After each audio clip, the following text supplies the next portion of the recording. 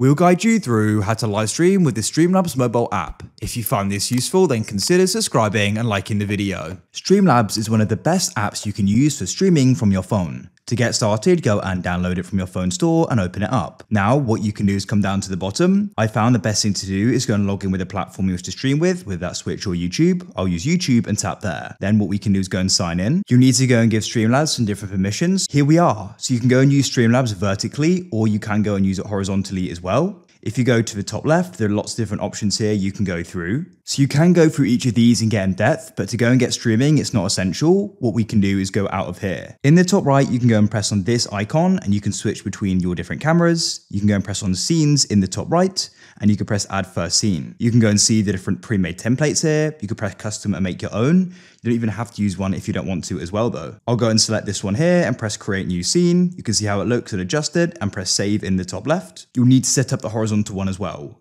In the bottom left, you can flip the camera and mute audio, view the chat over to the right and see the event list. And then when you're ready, you can press go live. What you could do is go and stream your camera or your screen, and we can press next.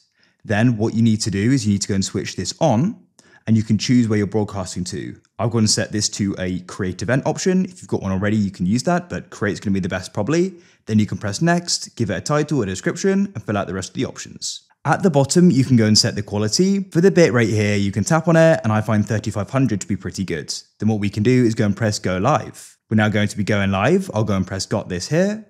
Then what I can do is press this button, and I can press microphone on as I want to be speaking. We can then press start broadcast. Now we're going to be going live. So I can come out of this, I'll press close, and we're going to be streaming our phone screen. When you're finished, you can come back to the app, and what you can do is go and tap the screen, press stop at the bottom, and you can then go and make sure end live session is selected and press stop.